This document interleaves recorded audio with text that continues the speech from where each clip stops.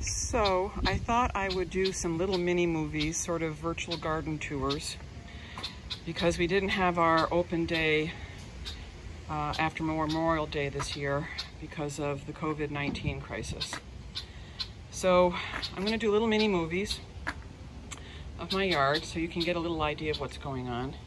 And today I'm filming my Tradescantia, or smooth spiderwort, Tradescantia ohiensis.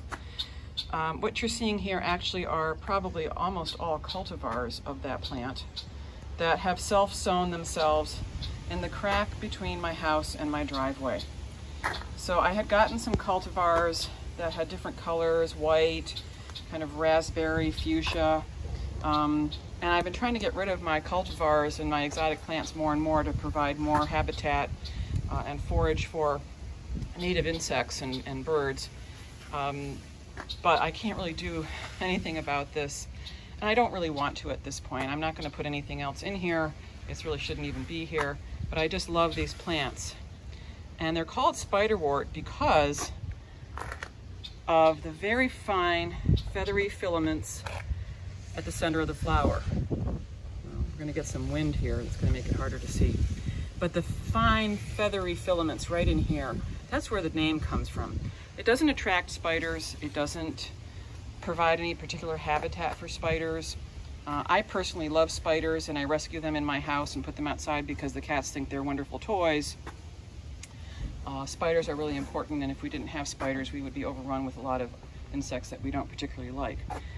This area is actually in decline. It's probably had its peak yesterday. So I wanted to make sure to get a video of it today, because there's nowhere else in the yard that you see this degree of variety for this plant. And coming around here, this is the species in flower.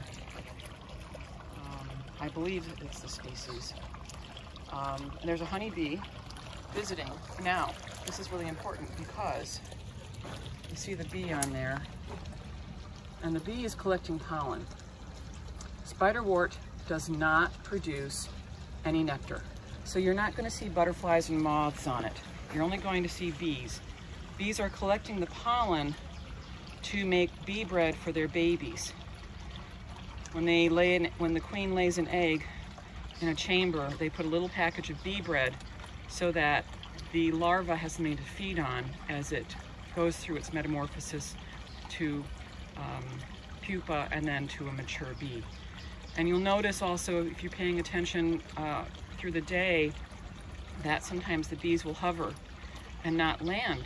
They don't double dip. So this honeybee is doing a great job. It's here early this morning collecting pollen.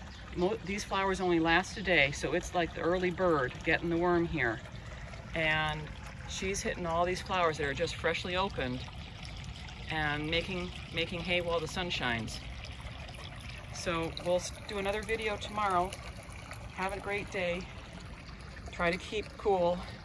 Hopefully rain is on the way.